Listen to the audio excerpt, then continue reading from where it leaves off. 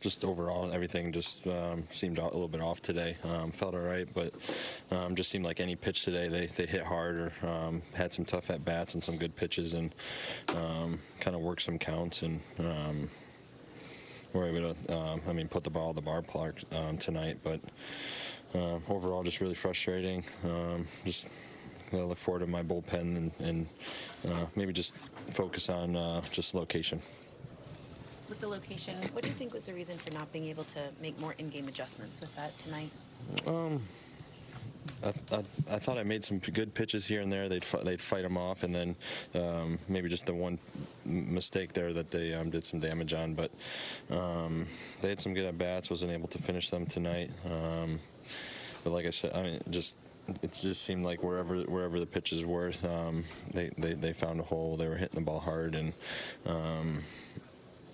just a tough day. All the balls they hit out were up.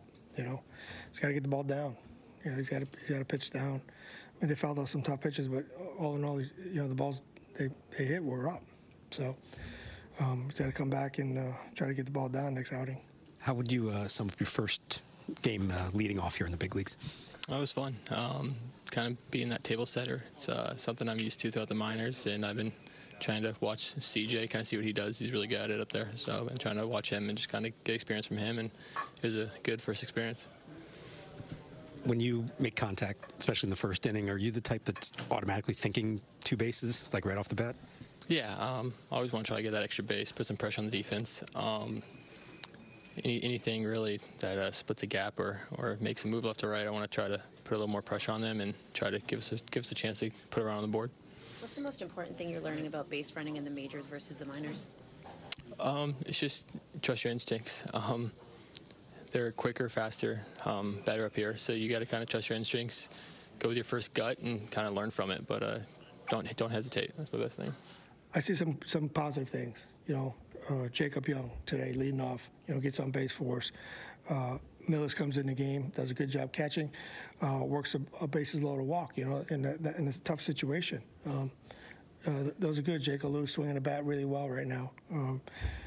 Those things are all positive to me.